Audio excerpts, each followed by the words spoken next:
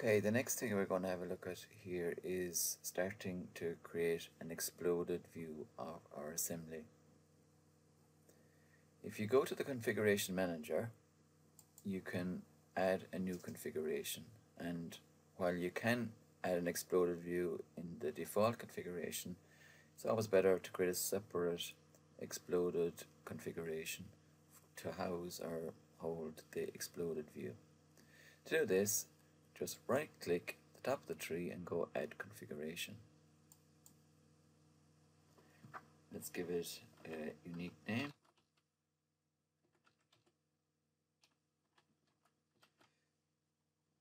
And click OK. The new configuration is now the active configuration and all the others are grayed out. I'll go back and look at the full exploded view here later. To create a new exploded step, right click and select new exploded view.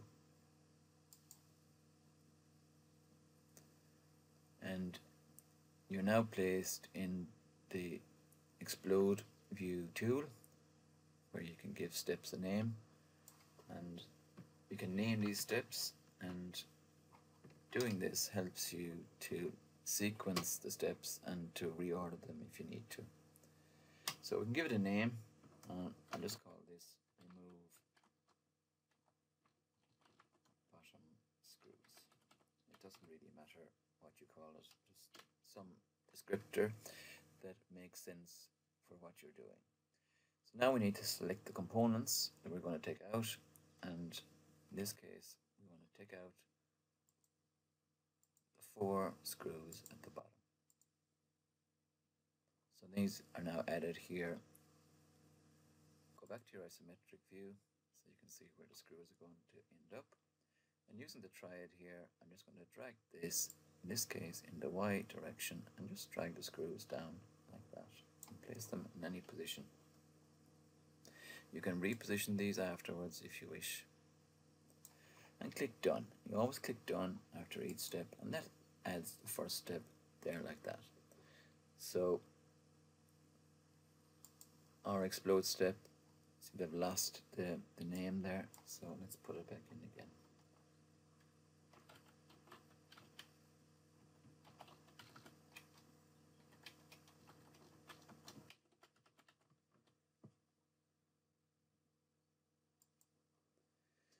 So that's our first step, and the 4 screws have been taken out.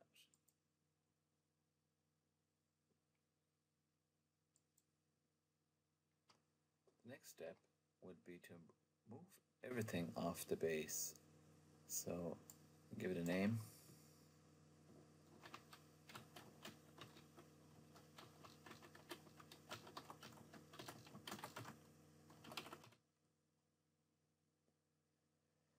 Now to select the components, this time I'm going to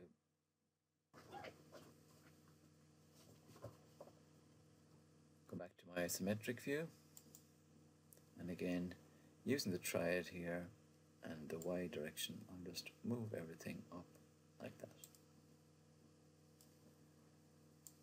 And once again click Done to add that step. And that gets added here to this explode step here. You can minimize these, minimize that as well there.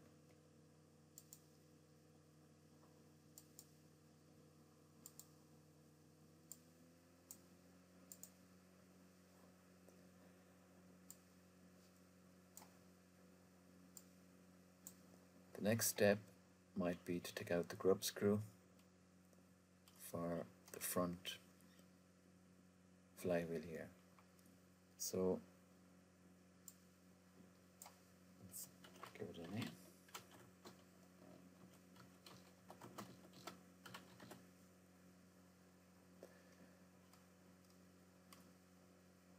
Select the grub screw. Now this grub screw needs to be moved out at an angle other than X, Y, and Z. So for the grub screw, you need to right click here on the ball at the intersection of the axes and use the option Align with Component Origin. Then that aligns the triad with the axis of the grub screw. In this case, if I drag the X direction, I can move the screw out like that. Come back to your isometric view so you can see it, you can reposition it. So there's our grub screw removed, and we'll just click done on that, and that gets added there.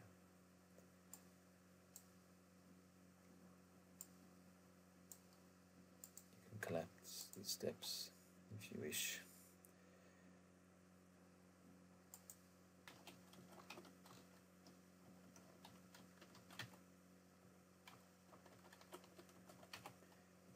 So translate front components. I want to remove all the front components out.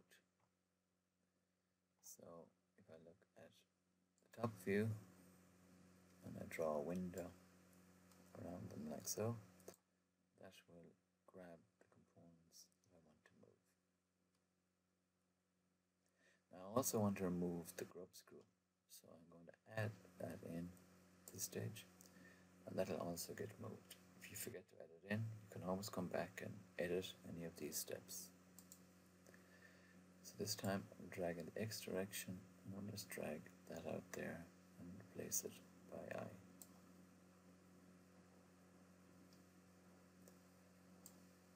And click done to apply that. So you continue exploding and adding steps in that way. So I'm going to click OK. If you go to your exploded view now and you double click on it, you can toggle between the collapsed state and the exploded state. And these are your steps.